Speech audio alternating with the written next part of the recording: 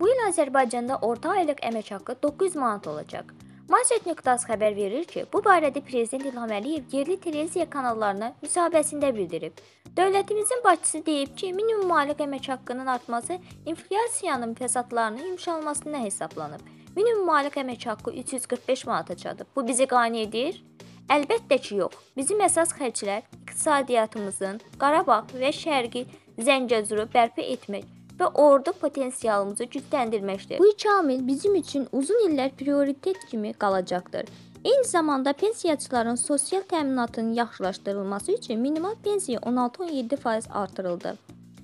Bu proses davam etdiriləcək. Son illərin təcrübəsi göstərir ki, bu bir dəfə atılan addım deyil. İqtisadi imkanlarımız artdıqca gələcəkdə də buna oxşar addımlar atılacaq.